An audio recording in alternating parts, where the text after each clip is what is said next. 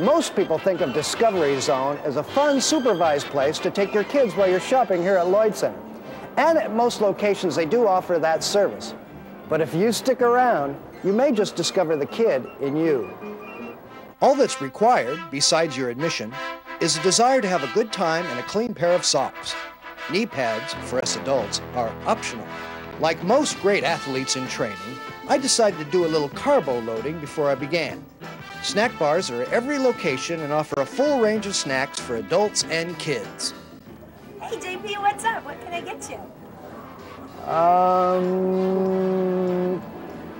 A hot dog, cotton candy, nachos, cherry smash, and popcorn.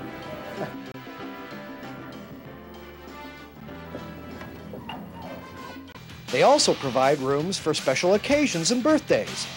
If I ever get married again, I'm holding my reception here. Before I get started, maybe I should get some advice from the experts before I hit the tubes. My funnest part is going down the slide in the back. Oh yeah? How come? It's because you go really fast. Okay, Brittany, what's your favorite part of Discovery Zone? The downslide. The downslide? I like that too. Heather, what do you like about Discovery Zone? The rollers. The rollers? Oh, those are great. I almost broke my neck on the rollers. And what's your name?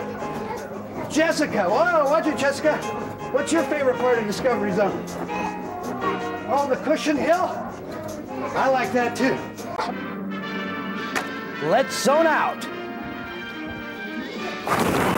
Spanning the globe to bring you the constant variety of sport, the thrill of victory, and the agony of defeat. The human drama of athletic competition.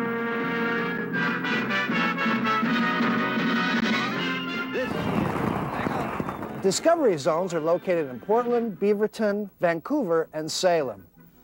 I'm going home to take a hot bath. For Recreation Around Town, I'm J.P. Lindy. Well, Around Town and Multnomah Greyhound Park have teamed up to bring you a preview of upcoming events at the Greyhound Park. So let's take a look and see what's coming up next week at the Greyhound Park.